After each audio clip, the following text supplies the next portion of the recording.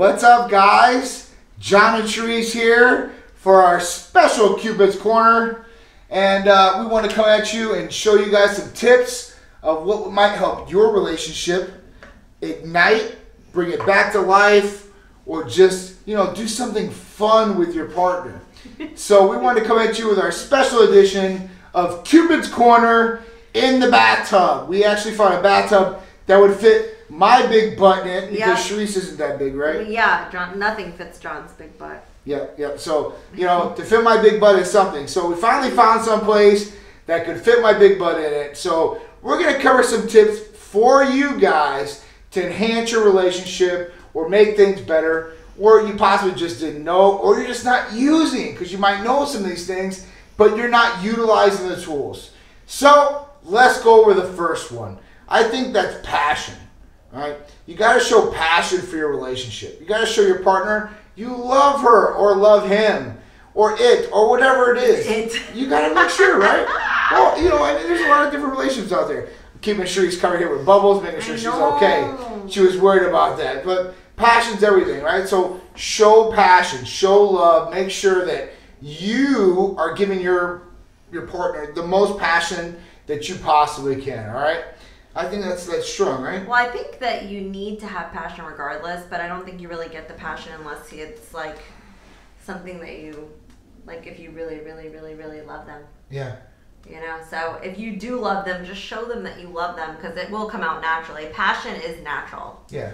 Passion comes from the heart. It comes from your soul almost, right? Yeah. It's everything to you. I mean, it's what you find your biggest priority of is passion. That's what you really drive for. You're passionate about. That's where that word comes from. So, I mean, that's one big thing, passion. So show passion to your partner. Show your partner you love them in one way, shape, or form. And show them it's genuine. I think that's a big thing. That's huge. Yeah, I agree. Yeah.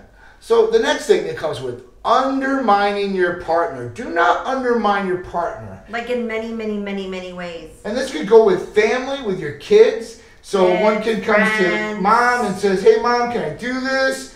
And the mom's like, "No." And then she goes to the dad, or vice versa. They say yes. And then you're undermining your partner, or undermine your partner in front of peers or friends. When your partner's not around, saying something negative against your partner, or make a stranger feel that your partner is not, up to par, or is not worthy, or you don't like your partner for some reason, or they get some idea that you're undermining them in some way, shape, or form. Well, you can't make your partner look bad in front of other people. You don't want to do that, right? That's in multiple situations. That's whether it's in front of your friends, in front of your family, in front of anybody, especially your kids too. If they say, listen, that is a huge, huge no-no. If the kids come to you and they say something and you say no, then the answer is no across the board. Do not say yes. Do not say this. A lot of times I don't know what John would say. So you know what I say? Go ask Dad. Right. And if Dad says yes, then I say yes. It's all about that. It's all about communication at that point. Making sure you and your partner are on the same page. And not letting anybody get in between your relationship. That's a big thing. People will try to get in between your relationship. They might be jealous of your relationship. They might have, thoughts about your partner or whatever it may be.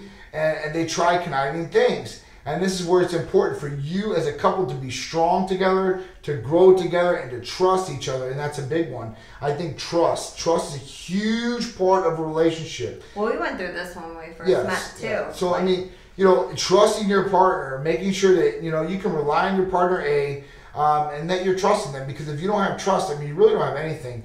You're always second guessing what your partner's saying, what they're doing, where they're going. If somebody says something about your partner, you might, think that person's right without even asking your partner or questioning your partner. And I think that's wrong too. So you really have to be on the same page, communicate and be honest. And honesty and being truthful to your partner is a big, big thing. And that goes with a lot of different aspects of a relationship, right? That's across the board. If you don't trust your partner, there's going to be a lot of things you're going to second guess. And you don't want to have to second guess things because it's just extra time that you could really just spend with your partner and grow the relationship versus trying to dig up and play PI. It's crazy. So make sure you trust your partner and you guys are giving trust. You guys are giving trust. Now, if that trust is broken, that trust is hard to Trust is like a tree. Yeah. And if you knock down a tree, it takes a very long time to rebuild a tree. Yep. Those roots have to regrow. They have to reestablish. But, you know, if you're going to give your partner a second chance, make sure that you're open to that too. Just don't, you know, if somebody does break trust, okay, now at that point you want to mend things, make sure you're on the right track to mend things too. Because if you say that it's okay or you're okay with it, and at that point you go forward after something's went wrong or trust has been broken, and you keep bringing up these other issues that happened in the past, you guys will never move forward. Mm-hmm. And we'll cover some of these other topics about moving forward and some different tips for you guys to help you guys, or maybe get some insight on how it can help your relationship or make your relationship better. I mean, that's what Cupid Corner is all about. 100%. I mean, we have 12 going on 13 years of experience, so I'm sure we've got some stuff to share with you. Absolutely. So even us, look, we're away, we're in a bath together, you know, even in our house. We can't fit in our own bathtub in our house. So this is a treat for us. We're relaxing. We want to share our, you know, view of this in Cupid's Corner and kind of relaxed relationship. And this is something you guys can do. This is it.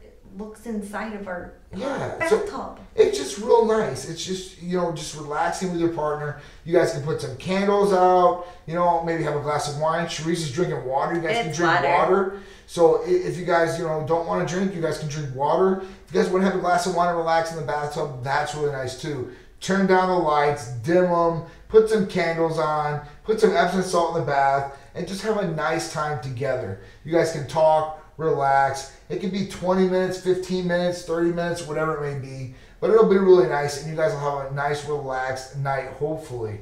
And it can lead to other things, too. So this should be a benefit for you guys. Take a bath. Take our advice. You know, get the best out of your relationship you possibly can.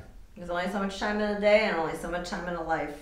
So, guys, stay tuned to more of our segments. And Cupid's Corner will come at you guys every Sunday, too. So look for it in those Sunday at 11 a.m. ABC. We'll see you guys there. Thanks, guys. See you in the next bathtub.